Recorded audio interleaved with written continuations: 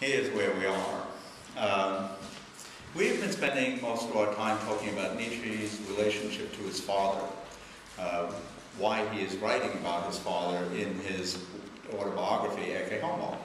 And we talked about a couple of important sections where he mentions his father in the first chapter of Ecce, Homo, Why I Am So Wise. This is going to be hard for you guys to catch up on. Why I Am So Wise has 8 sections. There are 4 chapters in all of Ecce Homo, and the first chapter, Why I Am So Wise, has 8 sections. So far, we've talked about references to his father in sections 1, 4, and 5. And we began last time on talking about references to his father in section 3. It turned out that there was a revision in section 3. There's only one true section 3, and that's the section that was written after the end of December. But we only learned about that section a little while ago, and so that the section that we thought was the original section 3 is an important variant. So we want to look at the true section 3 that appeared after the end of December, and we'll also look at the section 3 that it replaced, that was the one he had in place before the end of December. Both sections mention his father. Follow that? Okay. Now, this is where we left off last time. This is the text, Why I Am So Wise, section 3. I don't know why I'm so wise. Section 3, after December 29th. This is the latest and the true version of section 3. I'm only going to concentrate on one point here, and it's the issue of how extreme his language is in condemning his mother and his sister. It's so extreme that it seems like it was part of a mental collapse. And that's generally the overarching theme that I'm always hammering away at, is I don't think that this is a book of someone experiencing a mental collapse. So we're going to read this, section 3, focus on the part that sounds like it's an overstatement of his hatred for his mother and sister, and an overstatement of the terrible things they did to him. And then we're going to ask ourselves how we might read that section so that it doesn't sound like that overstatement at all, but might be a controlled and deliberate composition, and not an out-of-control, overstated, psychopathic composition.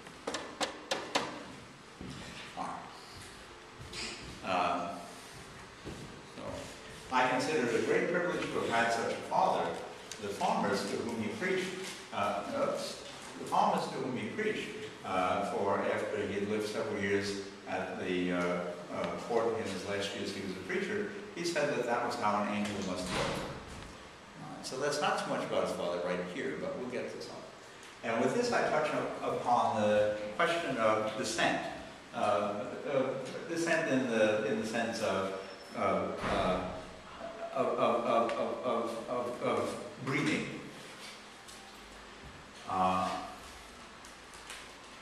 Much of this contains statements that either are not true or are extreme or sound crazy. And that's why we're reading it, to see if we can provide alternative readings from which it does not seem either insane or crazy. I'm a Polish nobleman, pure sang. Pure sang means pure blood, with which not a drop of bad blood is mixed, least of all German blood. Of course, that's false. He wasn't Polish. He certainly had nothing. He certainly wasn't a descendant of Polish nobility. Yes, he was German on both sides of his family. So people did ancestral research, and there's absolutely no basis for this claim. So it's either false or it's a figurative language for something else. So it's either a mental collapse in which he is delusional, or it means something. Now, we said a little bit, I don't want to, I'll talk at greater length about the claim to be Polish at another time, but the first instance that I know of in which he talks about being Polish goes all the way back to summer of 1888, in which there was no question of Nietzsche having gone crazy in 18. I'm sorry, did I say 18? I mean, in September of 1882, and there was no question of Nietzsche having been crazy in September of 1882. No, this is October of 8. This is maybe this is late December of 1888.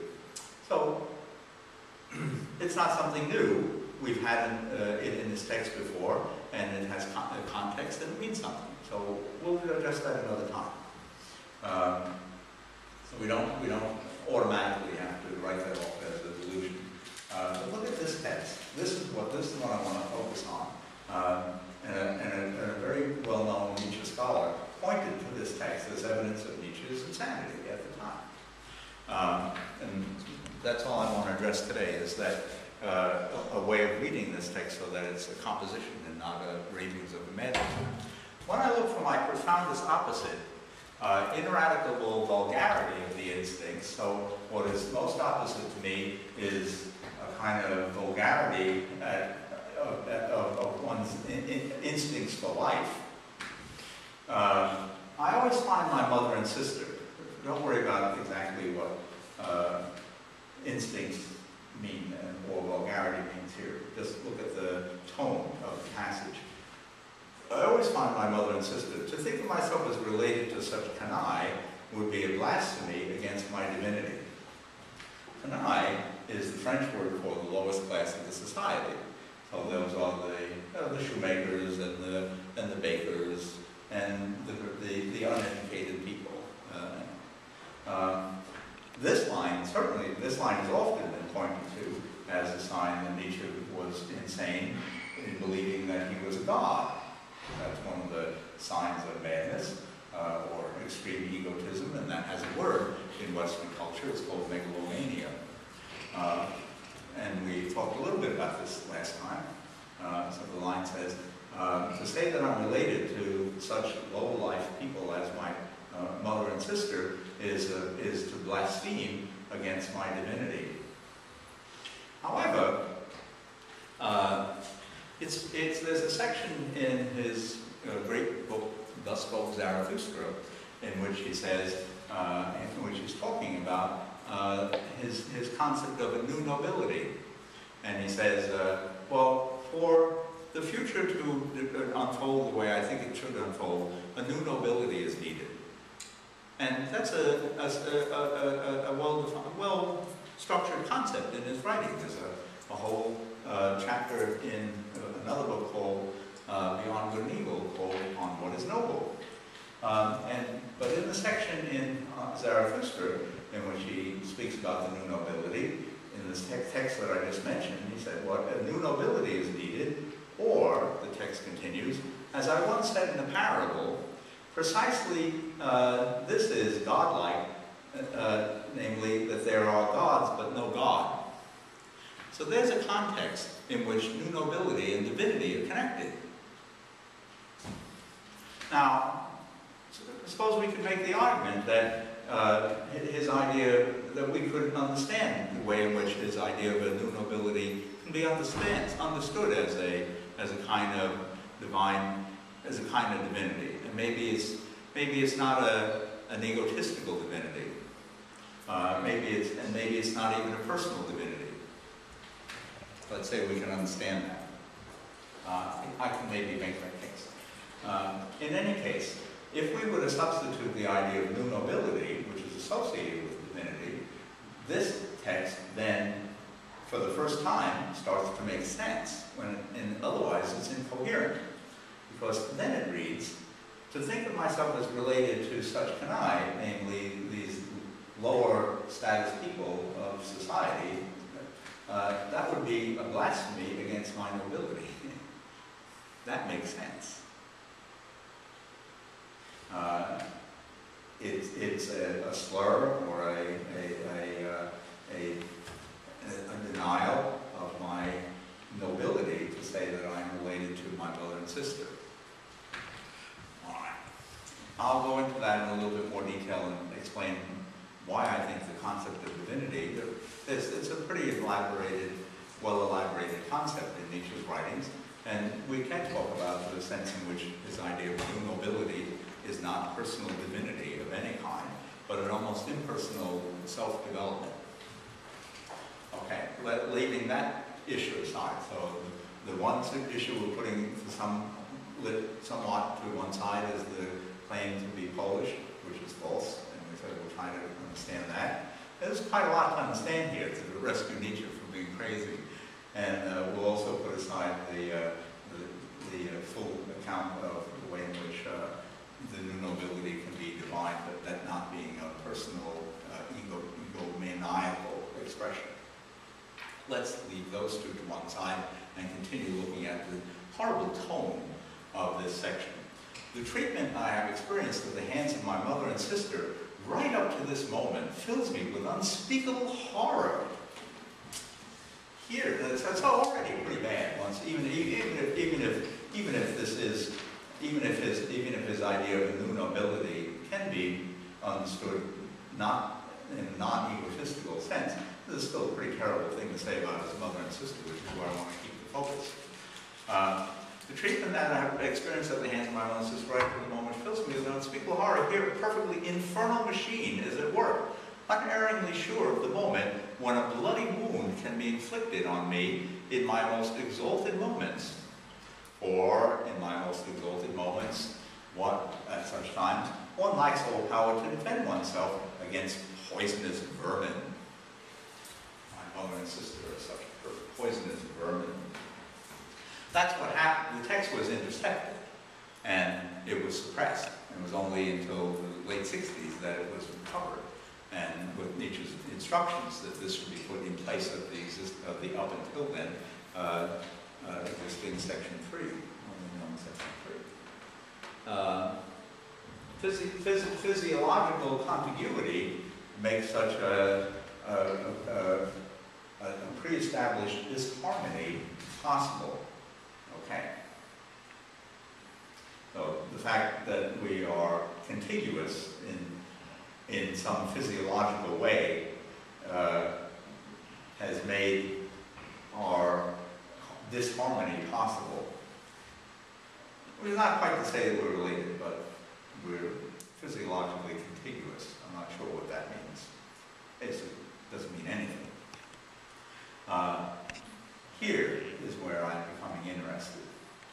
So we have all of this vitriolic outpouring against his mother and sister, calling them poisonous vermin. Now, one important scholar by the name of Massimo Montanari said, "Oh, but this is all out of proportion to anything that any treatment that he received from his mother and sister. They were well within the parameters of family relationships. They were sometimes not the ideal relatives that one would have, but they certainly were not the horrible monsters that he's painting them to be here. He must have been crazy to write this. It shows that he's out his fevered state of mind, his lack of control. But I'm not sure that that's all there is to it, because look at the next sentence. But, having just said that, I must confess that the most profound objection against the eternal recurrence, my truly abyssal thought, is always mother and sister. Let's read that again. Wait, what? Having said all that, I must make a confession to you that I have always held my mother and sister, that my personal confession is that the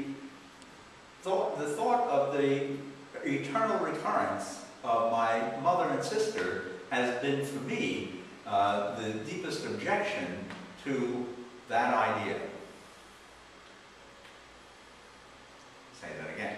The thought of my mother and sister, I personally have never been able to will the eternal recurrence of my mother and sister. Or let me say it a third way.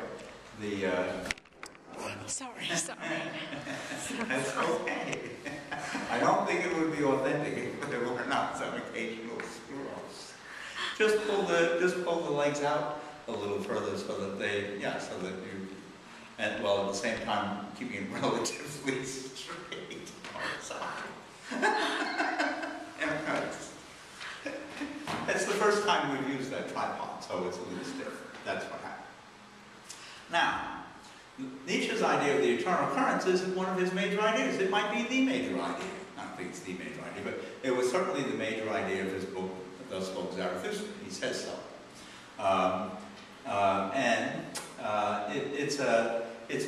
We'll look at it at some text in a moment. It's an idea of self-challenging, self-challenge.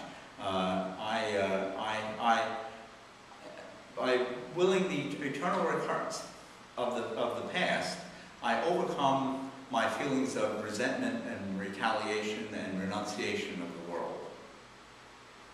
How exactly that works we'll study in a moment. But that's the idea.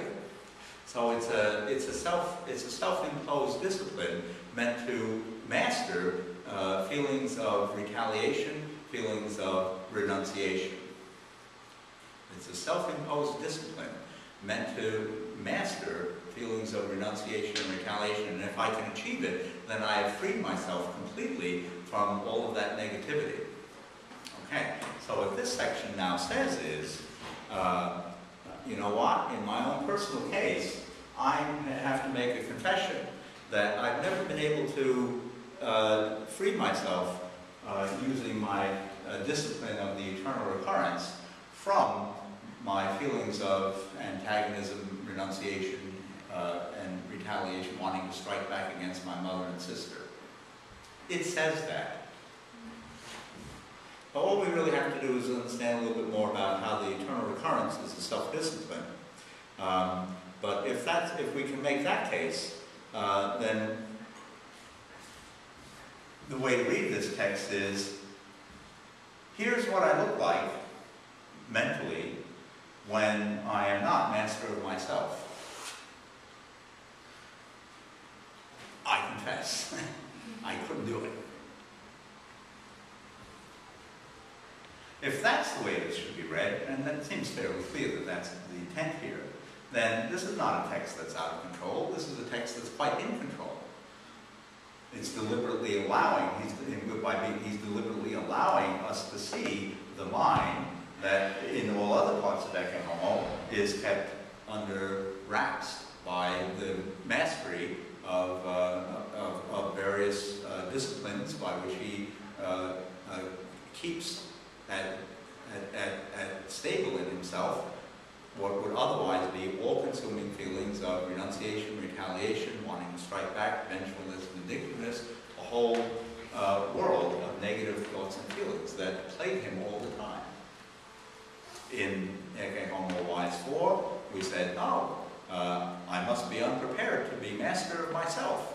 And we said, what did that mean? It said, well, he is so disposed to feelings of renunciation that he has to prevent himself from having expectations for outcomes. Because he says, if I allow myself to have expectations for outcomes, then I will be disappointed. So I will undermine the possibility of disappointment by being unprepared. I don't expect anything. I have no plan for anything at all to happen. I'm up for any chance event. Anything that may happen is fine with me. No expectations. So and the only reason for that is because I'm such a person who when faced with thwarted expectations, reacts in a very, very extreme manner, more so than other people. This is because of what came to me through my father. So in order not to succumb to those more extreme reactions, I avoid any thwarted expectations. And the only way to avoid thwarted expectations is to not have any. And in that way, I remain master of myself. And in Ecce Homo Wise 5, he said, well, when I'm in a situation of someone who's done a wrong to me while I'm in the right, I master my feeling of wanting to strike back by taking the blame for the wrongdoing on myself. We talked about that. So those were two strategies in Ecce Homo Wise 4 and 5, in which he is struggling against what I call the first order psychology of compulsive thoughts and feelings of renunciation and retaliation by developing a second order strategy, a second order psychology that undermines that first order psychology from getting off the ground. I undermine thwarted expectations by not having any expectations. I undermine retaliating for the wrongdoing of the other by eliminating wrongdoing of the other from the world and making myself the guilty party for that wrongdoing. Which of course makes no sense from the viewpoint of moral thinking, but that's the idea. It's supposed to completely deconstruct the normal moral thinking of Christianity, and that's its point. And what has happened here? It didn't work. This is exactly what he's telling you. In this particular case, I was unable to exercise the complex strategy of willing the eternal recurrence that would have allowed me to master these terrible feelings. And in not being able to master them, this is what I sound like. And that's why it's so completely out of proportion. I know it's out of proportion. I am out of proportion. I am out of proportion by definition. It's my whole story. As to be out of proportion and trying to get back into normal parameters. In the case of my mother and sister, I tried and tried and tried and tried and tried, and I couldn't do it. Here's what is left. Now that then is readable, and it doesn't sound... So I'm suggesting, I want to talk a little bit more about eternal recurrence, but I'm suggesting that in this section, we can say things about the remark about having Polish descent that go back to as early as the summer of 1882, and there's no question that he was perfectly sane at that time. We can say things about connecting divinity to his no nobility, so that this sentence doesn't sound like it's a megalomaniacal claim to divinity, the God-likeness. And we can say something here that accounts for why this tone of that passage is out of proportion to any reality of the treatment he received from his mother and sister. Okay. Now, I just want to draw attention. I just want to draw attention to one last sentence of this section 3, and then I'll talk a little bit more about the. Well, maybe I'll just skip that. Let's just skip that entirely. Let's skip that entirely and go to. Let me see if I can find that fast.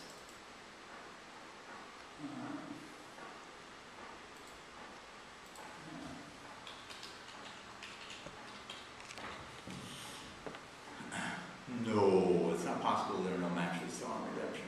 There we go. Okay.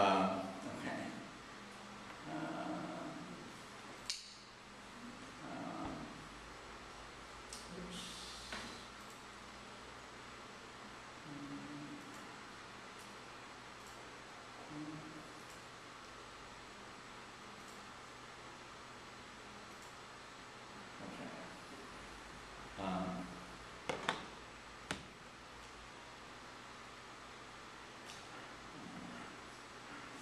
Beginning here, this is a section from Thus Spoke Zarathustra called On Redemption. And this section poses a problem that his idea of the eternal recurrence is meant to solve. So it's really our starting point for the study of the eternal recurrence. Start here.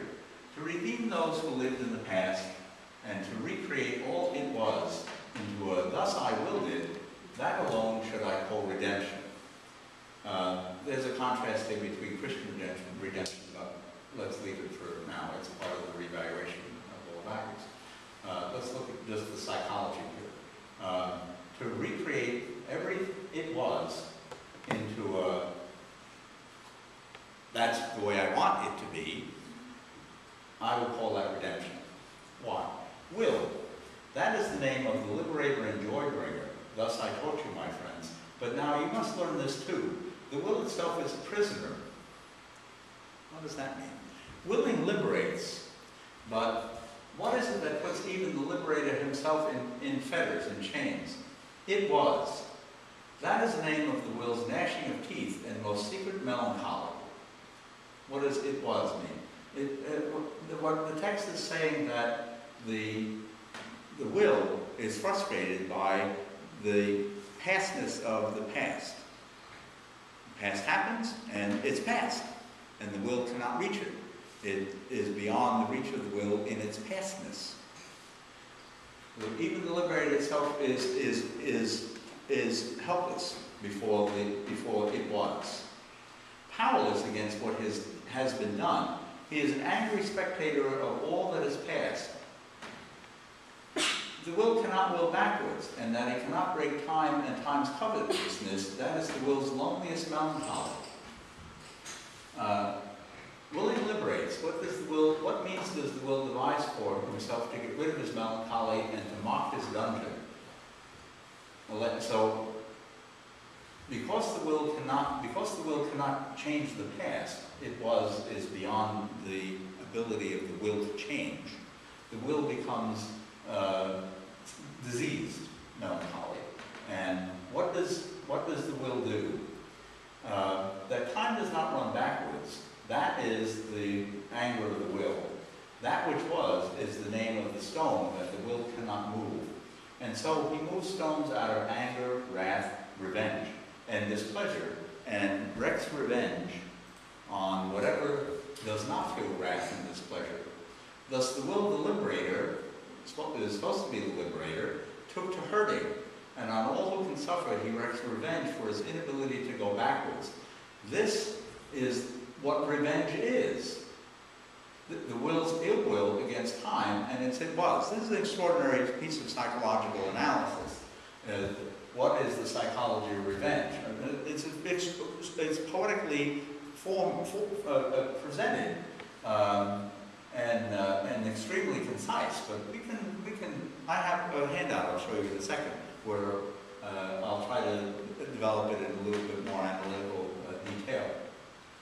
This is the psychology of revenge, that the will cannot make time change. It cannot go back and change the way things have been. A great folly dwells in our will, and it has become a curse for everything human that this folly acquired spirit. The spirit of revenge, my friend, has been the subject of man's best reflection. And where there was suffering, one always wanted punishment too. For revenge is, punishment rather, is what revenge calls itself. Let's see.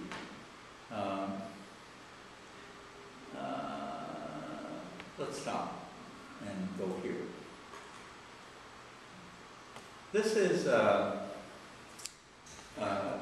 section from a post that I have on my blog site on this section. Much has been written on Nietzsche's idea of the eternal recurrence of the same, from the point of view that its meaning is to be found in the psychological consequences of believing it. Let's skip that. I don't want to get into the detail of that too much. These writers are philosophers of psychology, not psychobiologists, and they miss the point that the consequence in question is how and in what way the will acquires agency by doing so. The agency in question is that by willing the eternal recurrence of the same, The will is free to strengthen life against its resistances and thus make us become more alive. What's happened is this. Well, I'll read it and then we'll go back. This all-important section is not poetry and is not literature, it is psychobiology. Readings of the idea of willing the eternal occurrence of the same that do not address the problem of the agency of the will. The will is a prisoner. It's not doing what it's supposed to do. It's preoccupied with the pastness of the past. It's arrested in futilely wearing itself out, trying to change a past that cannot be passed, that cannot be changed. Because the will is wearing itself out, it is failing in its job of agency. It's supposed to be doing something. It's not supposed to be idly exhausting itself. Because it's idly exhausting itself, we're becoming weaker as a species. If we could arrest its idle exhaustion of itself and restore it to its true role as an agent, we could strengthen life in ourselves and become beings of overflowing life. That's the plan. All right, we'll skip down to here.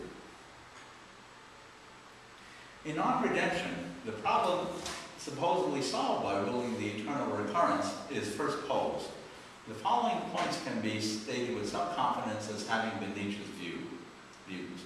First, he believed that he had identified a great bottleneck hampering our development as a species.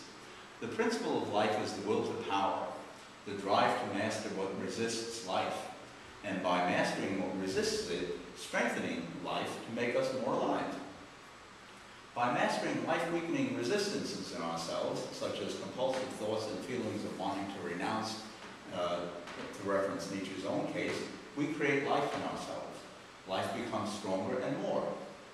Being more alive shows itself in the character. In Nietzsche's case, life became more in and by in excess of being more affirmative. The question of how we come to be alive is the central investigation of the subject of our evolution. And this is why in his notes he subtitles The Will to Power, the book The Will to Power, as an attempt at a new interpretation of evolution, how we become more alive. The problem of time that he poses is the problem of the pastness of the past. The will is suffering because of the pastness of the past, and it becomes revengeful as a result. Why? As though in a prison, the suffering will vengefully strikes out against life and others. It tries to imprison others' will to power with a vengeful morality of justice and punishment. Here's the scenario. In exercising mastery over its intimate weakness, the will to power must use the other as a means and not just as an end. Because if I limit myself to only what everybody else can do, I will never be able to do the exceptional things that I have to do, or the unusual things, or the dramatic things that I have to do to get control of my particular weaknesses and strengthen them and create life in myself. But if I can do that, then however I'm going about doing it, even if it requires that I give myself privileges over another person, I should be able to do that. I should be morally allowed to do that because my result is the creation of more life in myself. And that result outweighs the unequal treatment that I might have to give to others in the course of doing that. But the imprisoned will, vengeful in the grip of suffering, declares that the right to inequality is unjust and punishable. By forbidding the life-strengthening exercise of the will to power, the will to equality achieves its vengeance on life. Thus I cripple life, it says.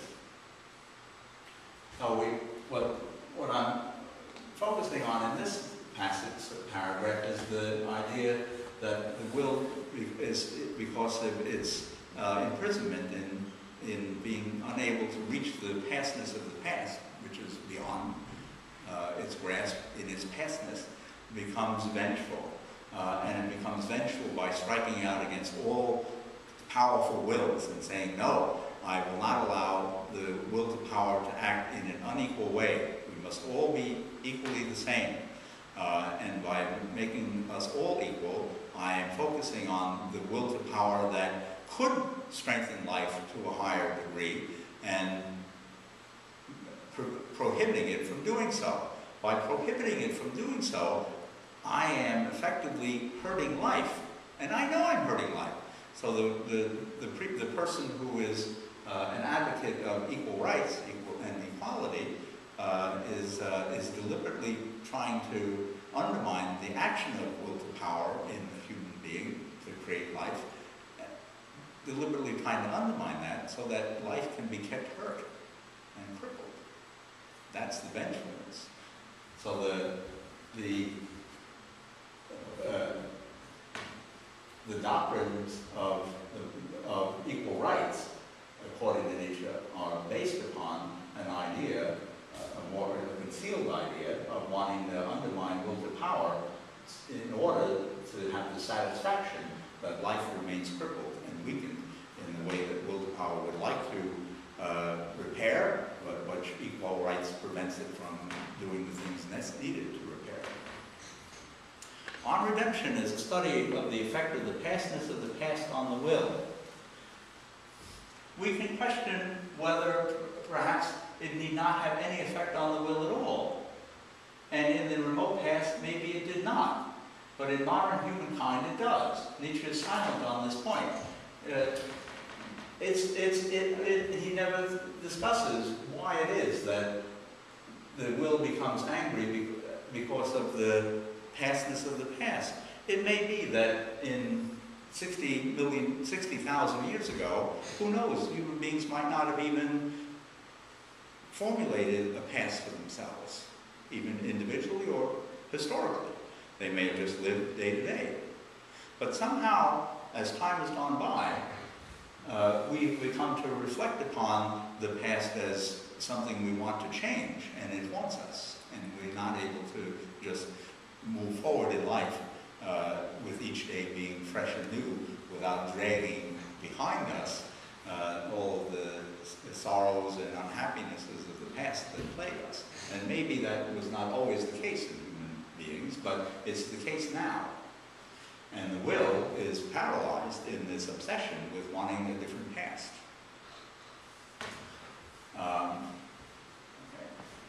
We want a different past, and we suffer because we cannot undo it. I want the past to be a different past. But the past is beyond my reach. Because I preoccupy myself with wanting a different past, and that's an impossible preoccupation, the will is paralyzed. Because it's paralyzed, it strikes out in vengefulness and is born the spirit of revenge. So those are the obvious, I mean, it's still quite a lot to fill in, but that's the obvious map of what's going on in redemption. The pastness of the past is paralyzing the will. Because the will is paralyzed, it becomes vengeful and develops the concept of equal rights. And what we have, and somehow we have to address this. And whether or not it was always the case that the will was haunted by the pastness of the past, he doesn't say, but it is now. Maybe that's a point where I like to think about epigenetics. Because maybe we only became preoccupied with the pastness of the past as we have been accumulating inherited trauma epigenetically over generations, because we are now beginning to understand that trauma to our ancestors can be passed on to us, maybe not along with base DNA, but the trauma remains in our environment, in the minds of our parents, our ancestors, and as we are developing in the womb, our exposure to that psychological trauma affects us on, doesn't change our base DNA, but it changes what is called the epigene, how the base DNA is expressed, and we may be in that way actually accumulating past trauma.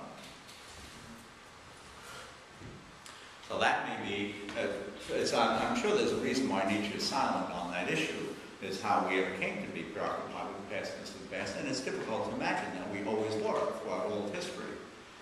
think that, as I say, in our archaic past, who even knew we had a history, or even thought of a past? Oh, my past. What's this? Who's to say that humans constructed a past for themselves? They may have never moved their attention away from what's right in front of me, getting through today, trying to stay alive, not finding stuff to eat, and never reflecting on the past. So it may be that the whole obsession of the will with the unreachable pastness of the past, that may be something that's only developed in modern times, and it could be, as epigenetics is starting to unfold, it could be a heritable thing. That's all quite plausible. At any rate, where we are now is we want a different past, and we suffer because we cannot undo it. So there's a profound insight here. There are gaps, but you know, what's interesting to me is this is empirical psychology. It's not philosophy. I have no idea why philosophers think they can read Nietzsche and understand it. If any of this is true, it's true as an empirical development of the human mind. And if the discipline of willing the eternal recurrence can fix this, then that too is an empirical statement about the human mind, and is not accessible to philosophical criticism one way or the other, and only accessible to criticism from psychobiology and epigenetics. Okay.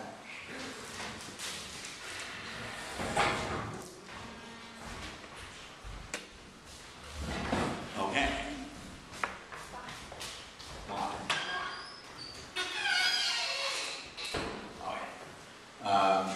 We grudgingly accept the past as being what it is, but this is the best we've been able to do so far, he says.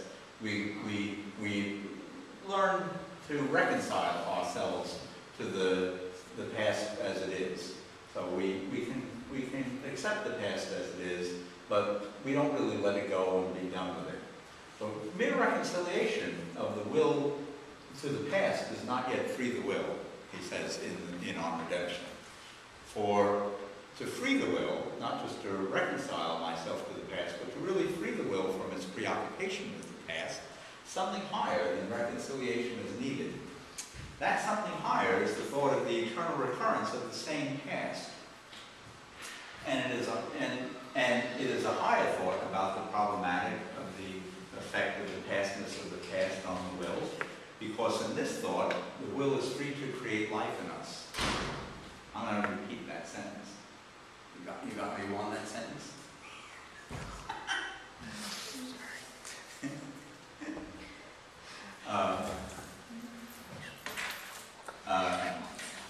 Here, we grudgingly accept. We can go over this again. There's lots of steps. Nietzsche is really hard, but it's not hard as philosophical thinking. I mean, it's hard as psychological, as being able to follow the psychological steps involved.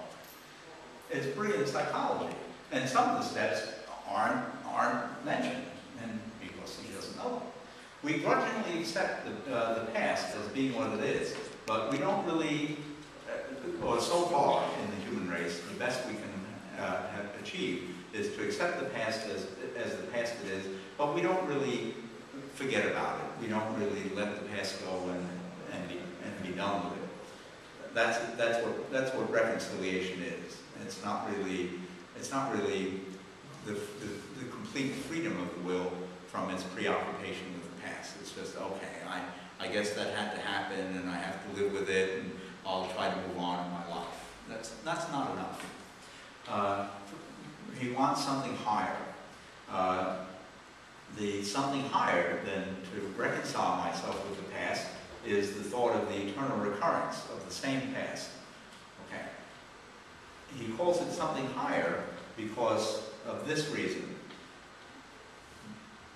By willing the eternal recurrence of the same past, I free the will to create life in us.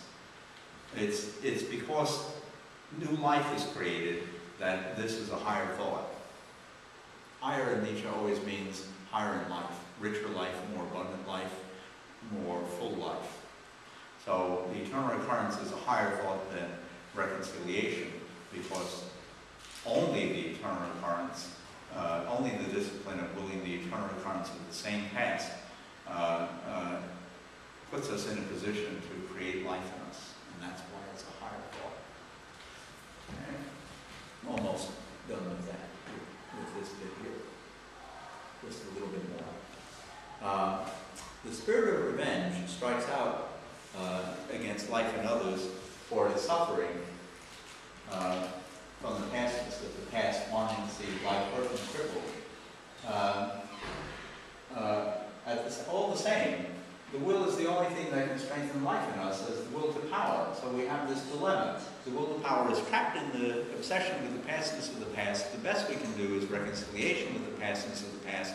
That still isn't freeing the will.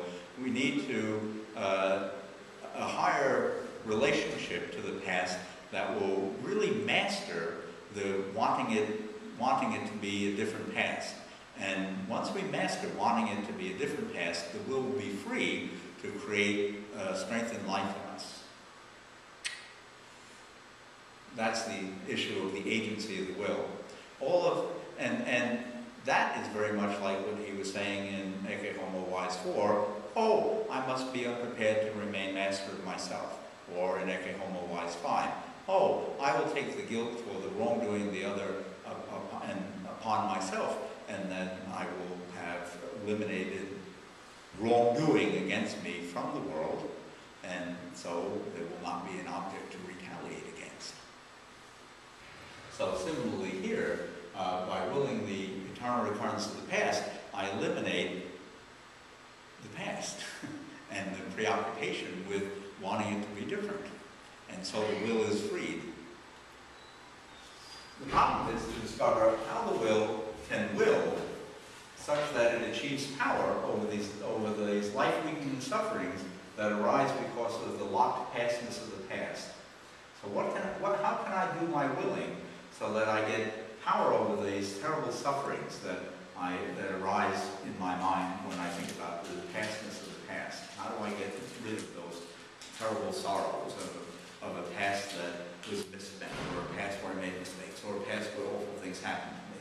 How do I get rid of all of those sorrows and sadnesses? Willing goes only in one direction, and that is the direction of the future. So, in order to will the past to be the past that it is, that means willing that past to be in the future. That is, willing its eternal recurrence. Because willing only goes one way. If I'm looking back over the past and I say, now will that past, instead of wanting a different past, will that past to be the past that it is? I don't know what to do. Because the will doesn't work that way. It only works the forward way. The will moves forward.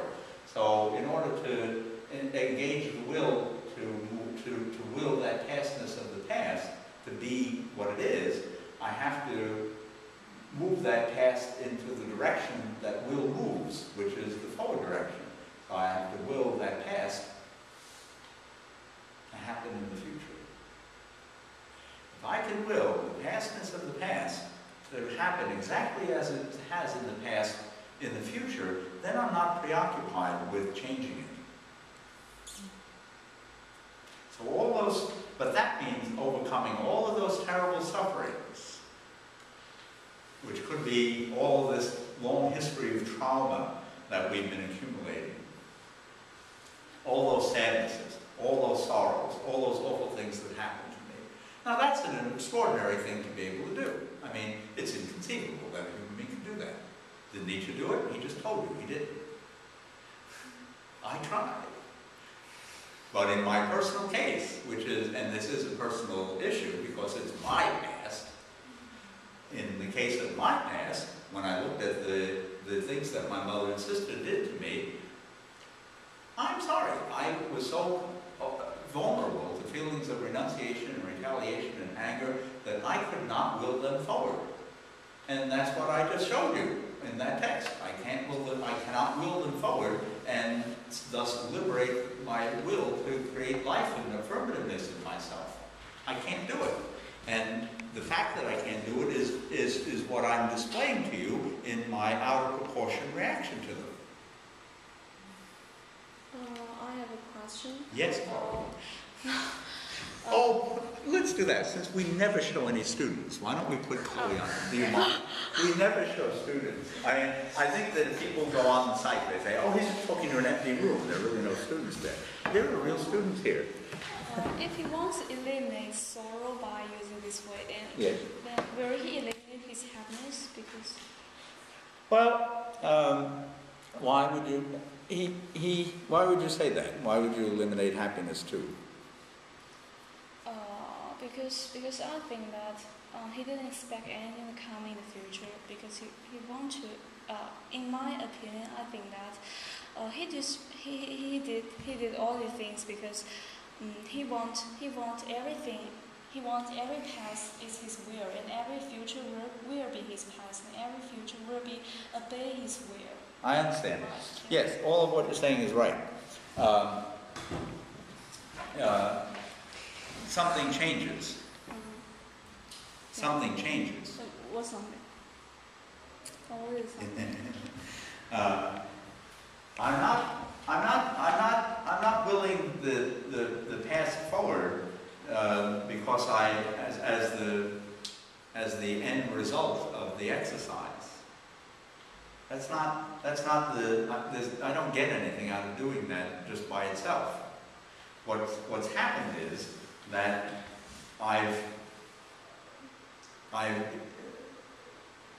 instead of the will being in that immobilized position of being preoccupied with the pastness of the past, I've moved it into a position of being an agent, so that my feelings of vengefulness are now under my control, which were not before. One second, one more. Okay. One more. Because my feelings of vengefulness are under control, I'm strengthening life in myself. So what changes is when I was preoccupied with the pastness of the past, I was a vengeful, less alive being. Now that I've forced myself to will that past forward, I overcome and master that vengefulness toward wanting things to be different. And because I've mastered that vengefulness, I strengthen aliveness in myself. So I'm a more fully alive being. So the happiness that I have now is a happiness that I did not have before. It's a whole new universe of happinesses. Oh, I get it. See? Yeah, he's really crazy people, I guess. Yeah. And that's what I was calling the agency of the will. Now, if that's true, I don't really understand what resources philosophy has to assess if that's true. That by willing the past forward, I master feelings of revenge, and revenge is a life-burning psychopathology, and in mastering the feelings of that life-burning psychology, I create life in myself. That to me seems to be a statement in the subject area of psychobiology. Psychology and biology. Philosophical, so that this post begins with the difference between purely psychological accounts of the effect of willing the eternal recurrence versus a psychobiological effect of willing the eternal recurrence. And the psychobiological effect is I'm more abundantly alive. And so who cares? I don't care about the past anymore. I don't care what happened to me. I don't care about my sorrow, my suffering, or what happinesses are there. None of it matters. What I've done is, in becoming more richly alive, I've moved myself up evolutionarily on the scale beyond being human in further evolutionary progression, because I've developed life en route to the next stage of human development, which is called the overman. So by willing the eternal recurrence of the past, I master vengefulness, because vengefulness is life, it burns up life in me. Mastering it enables the will to strengthen life in me. I'm more now a bit richly and abundantly alive.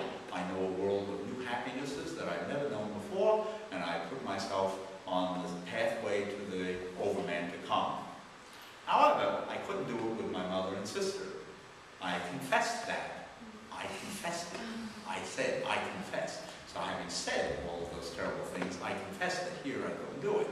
So am I a super being of some? No, I'm a human attempting for the first time a project that we haven't even uncovered before. It's something brand new that I'm endeavoring to do here.